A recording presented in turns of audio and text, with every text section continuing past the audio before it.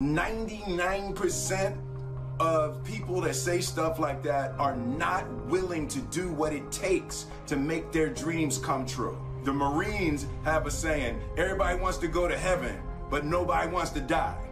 And that's just real. At the center of bringing any dream into fruition is self-discipline.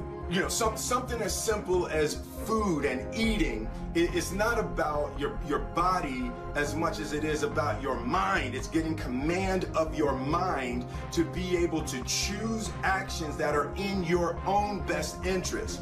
Every day, we are choosing shit that's not in our own best interest, right? So if the world is attacking you and the world wants to fight you and the world's trying to hold you down, so you're gonna kick yourself in the balls? So you're gonna stop yourself from getting what you dream. Self-discipline is the center of all material success.